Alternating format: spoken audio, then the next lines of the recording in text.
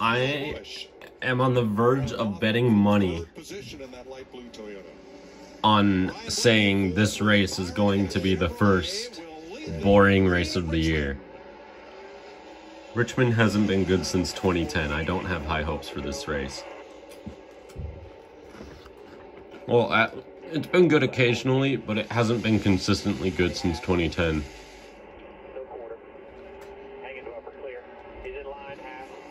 I don't know. Maybe this car will change things, though. That Kyle Busch car, man. That's nice looking. Mostly because it has that greatest shade of blue that ever existed. Uh-oh, Kurt Busch. So he's cycling the ECU right there. This is going to be a yellow. Probably. Trying to see if he has any fuel in it. That's probably you should get up to the high side. That would be a smart choice.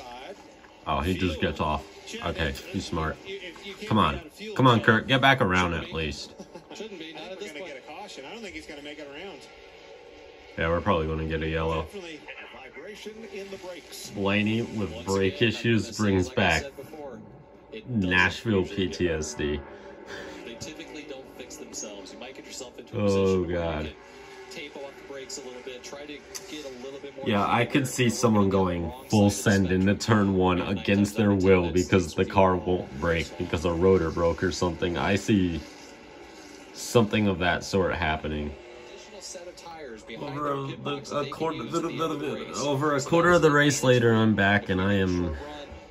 My eyes are closing slowly. I'm like half asleep now. This. Oh, what? Something? So.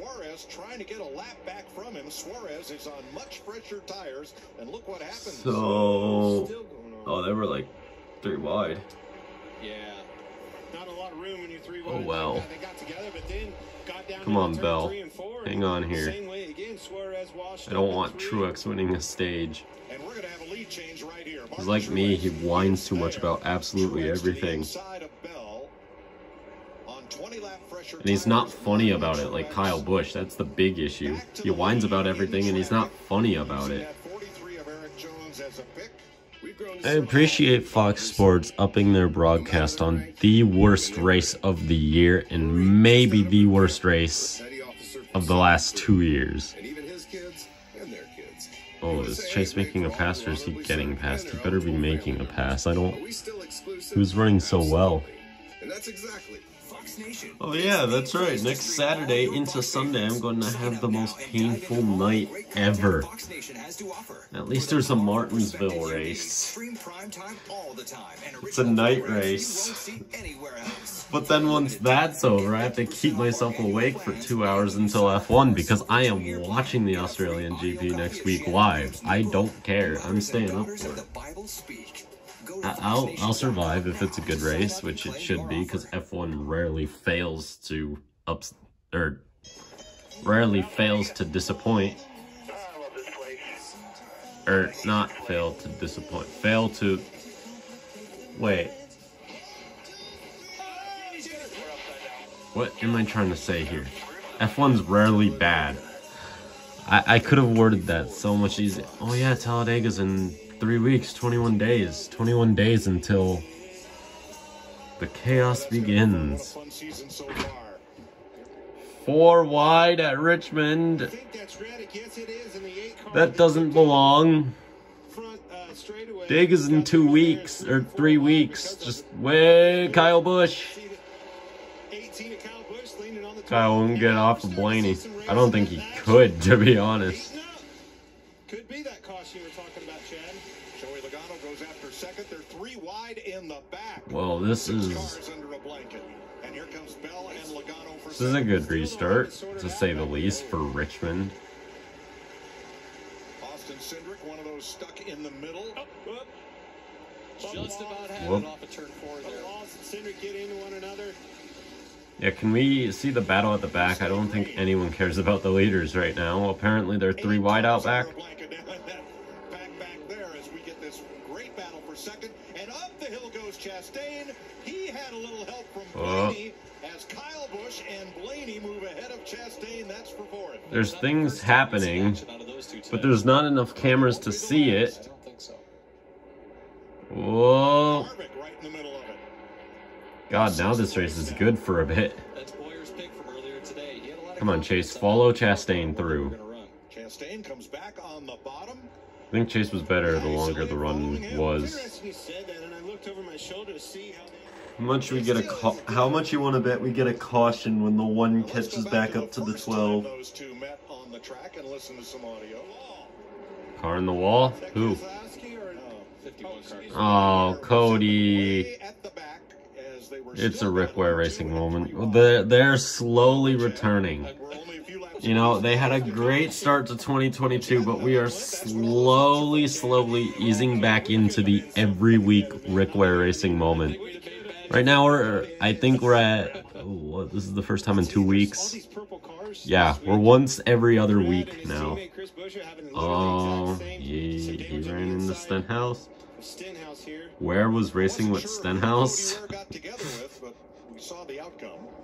It's a good day for Cody Ware, if that's the case. He what? Oh, he got turned. It wasn't a Rick Ware moment. It was Eric Jones. For once, it wasn't a Rick Ware moment. It was just he got turned. Not his fault. I guess Atlanta wasn't even either, but Spindrick. Oh, Custer. Oh, God. There we go. First half was boring. Second half, we're not going to get 5 more laps of green flag racing in for the rest of the day. The Richard Petty teammates just double-teamed Custer and wrecked Cindric as a result. I think Eric Jones bumped Custer, and that's what started that. So Jones is officially started. Still every wreck so far today. What the hell is happening to Chase? Why is he 18th now? We still need this late race caution, right? Atlanta's the only race, I believe, that it hasn't had a caution inside of 5 to go. Well, damn, the strategy kind of got this race getting a little bit interesting. I mean, the racing is boring, but the anticipation as to who's going to have the better strategy kind of making the finish to this thing interesting, not gonna lie. I'm intrigued. And God, do I hope that the 2-stop is the strategy here. I've lost all hope. Truex has the winning strategy. No one's gonna catch him. I mean, all of this boredom and we don't even get an exciting winner. We get pretty much the complete opposite. A new era of pro football beginning in April. The USFL officially kicking off. Oh, Kyle Busch's race is screwed. Didn't this happen last fall at Richmond for completely different reasons? His race was screwed. I think it was a penalty of some sort on pit road last year in the fall. He's screwed. His race, it's killed. The worst part about all this is the fact that there's no caution for this. Caution now would be great. Kyle Busch just started pit stops. Oh, wow. Is it possible for Byron to stay out these next 40 laps without pitting? I don't know when he pit, but I think it was with like 90 to go. Fuel can make it. The tires blow, oh well. Truex is pitting? But now he's not, if he was going to. If my math is correct, the current pace will allow Truex to catch Byron in about 30 laps time, which is like 10 to go or something like that. And I think Byron's going to stay out here. But it's a short track, so if Byron gets caught and Truex passes him, Byron could shove him because it's a short track, right? You're allowed to do that on a short track. Here's a dream situation. Chase isn't going to win, so at this point I am just rooting for a good finish, not won by Truex. What I want, Truex catches Byron, okay? Dream scenario here. Truex catches Byron. They race real aggressively. They wreck. Caution comes out. Race restart. Crazy restart. Race solved. Problem fixed. Good finish. James Small on that radio, his voice sounded so much like Dan Weldon right there. It kind of had like, not a squeak, but like a high-pitched sort of feel to it. It was eerily similar.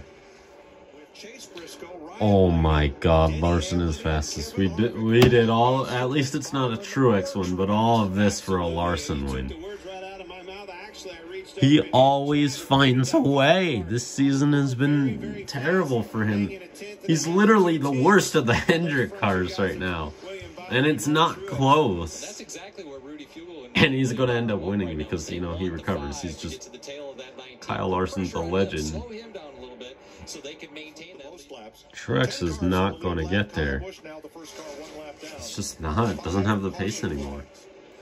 That's 4/10 in 1 lap for Martin Truex. I'm hearing Hamlin from 14 seconds back is closing in by 9/10 a lap, which is on pace to win. But of course there's fall off, so that'll never happen. Yeah, Hamlin's only 10 seconds back now. It's like 2 laps later. He was, I think, 13 back when I said that, so... Oh god, this is not over yet. It's 9 seconds now. It's been a lap. Okay. Denny Hamlin might win this race. This race is exciting now. Truex only a 1.5 seconds back as well.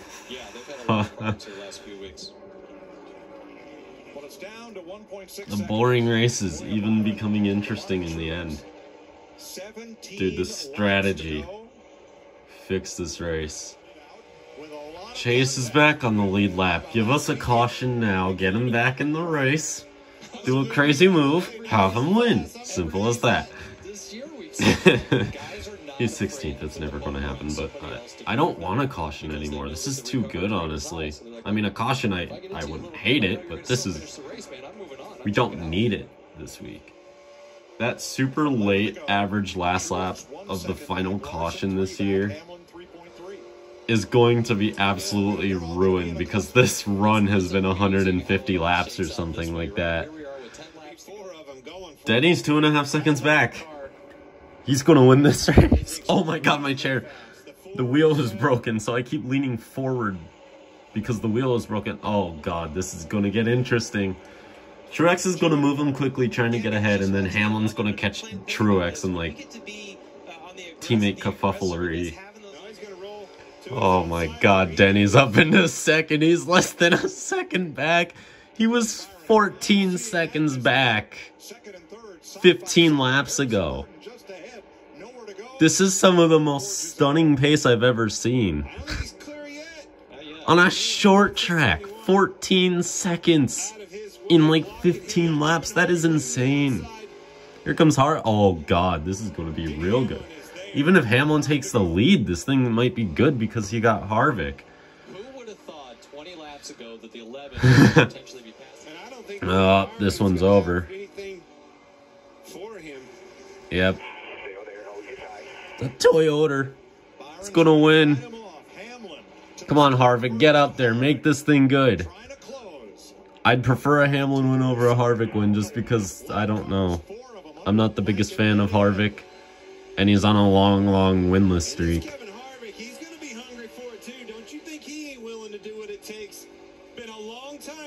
Lap cars, lap cars. There goes the 30-year-old streak. The sub 30-year-old winners. Here's the thing. They could collide. Oh, Harvick's there. Get ready. This final lap going to be crazy. Lap traffic made Indy at Texas a great finish. It's going to make Richmond hopefully a great finish. Come on, Almirola. I'm begging. Please make this good. No. No, Almirola, you ruined this race. Damn.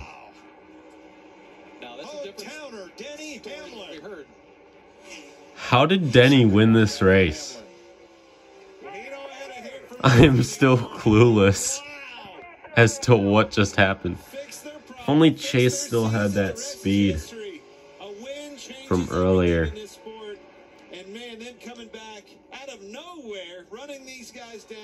How did that happen? Great strategy, great play right there. For a guy that said he had a 15th place car this morning when we spoke to him on the red carpet, I think he just showed a different face. That's crazy. Was it Hamlin who told you you can't win the Kentucky Derby on a three-legged mule? That's right. And here he is. Well, somehow he turned a thoroughbred. These cars sound like they're electric. It's been since Daytona since I've been thinking of the right word to describe the engines, and they sound like half electric. We saw it. We knew it. We knew there was going to be electric in racing is a word that I fear. They took opportunity there.